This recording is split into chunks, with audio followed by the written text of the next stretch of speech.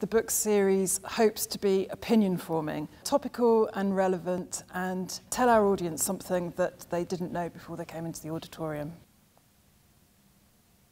I'm really, really proud that we've got people coming who actually have lived the experience that they've written about. Lady Hale was the head of the Supreme Court, who ruled against the prorogation of Parliament, so that's very exciting. Sir Christopher Meyer, who was Britain's ambassador to Washington. We have Colleen Graffy, who was in the White House in George W. Bush's government. David Kynaston, whose Tales of a New Jerusalem series has been an epic series published over the last 10 years, and I'm personally really looking forward to hearing him speak. Lord Patton, who oversaw the handover of Hong Kong back to China. Seb Payne, who writes for the Financial Times and has written a book called Broken Heartlands, which is about the old, what we call Labour red wall seats going to the Conservatives at the last election.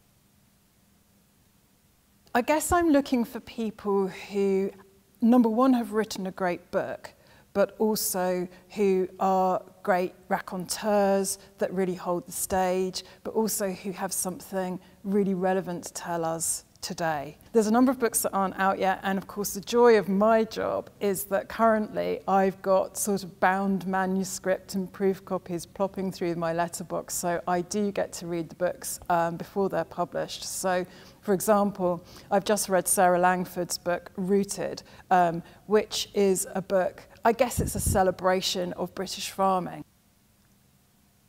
I guess what's new are our lifestyle events. Kitty and Al Tate are getting great publicity at the moment.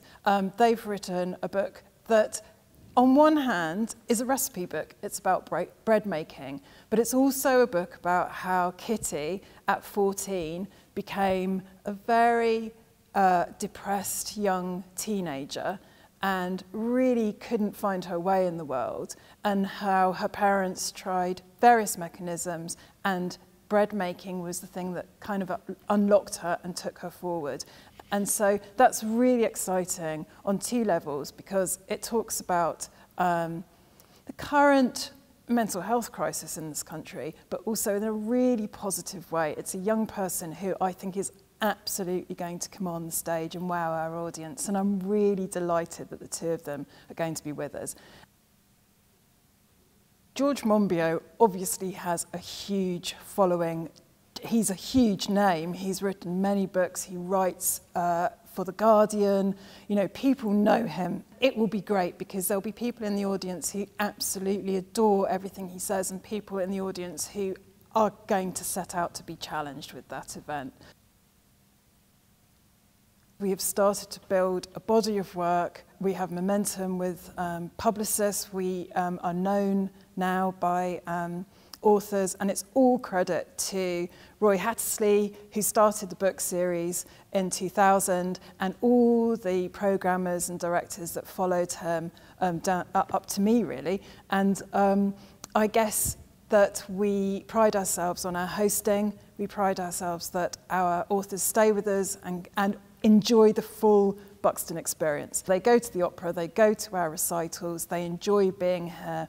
There's the buzz of the green room, they get to meet other authors, and it's just fab. I think we're definitely on the map, and that's something that the whole team should be proud of.